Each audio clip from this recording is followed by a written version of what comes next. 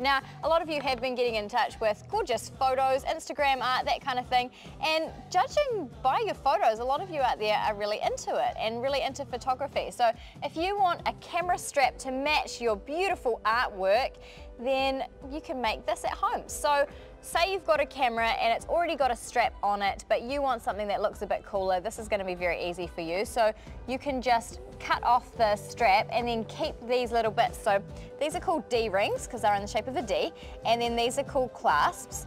And hopefully if you've cut off your existing strap, you'll already have these attached. That makes it easy, but if you need to go buy them, you can just grab them at Spotlight or something like that. Very cheap, very easy to get. Take your camera with you when you go shopping for them to make sure that the clasp fits in the rings of the camera. That's an important part. Okay, once you've got those, you pick your fabric.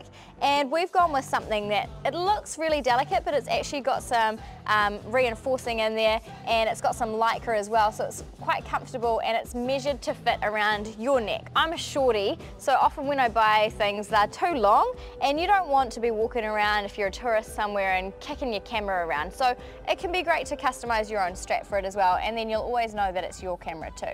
So once you've got your fabric chosen, you want to cut it so that it fits into the flat side of the D-ring like that, and then you take about 3 centimeters from the edge and just fold it over and then pin it in place. Don't have to make too nice a job of it because it's just going to hold it until you've got time to hand stitch it.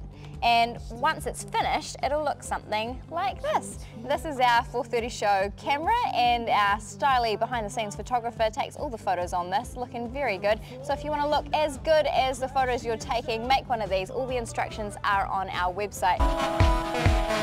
On the 430 show.